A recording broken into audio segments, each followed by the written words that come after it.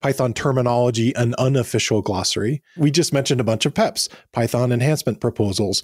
So I thought I'd just go through a few of them. We use the term float a lot, which that's referring to floating point numbers, integers, aka ints, int.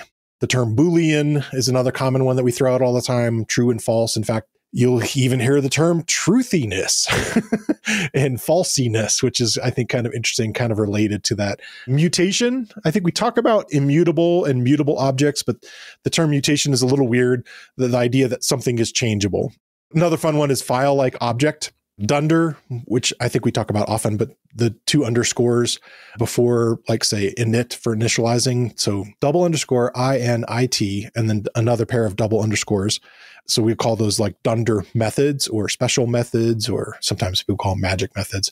Syntactic sugar, trying to make a language quicker to read for experts, and kind of how things can be sort of simplified into shorter and tighter terms and stuff like that. And then monkey patching, which he mentions in there also, which we just covered a couple weeks ago. The splat, the asterisk or star that you see and stuff. Strings are a data type used for storing text. Strings are made up of characters, which may be letters, numbers, symbols, white space emoji, etc.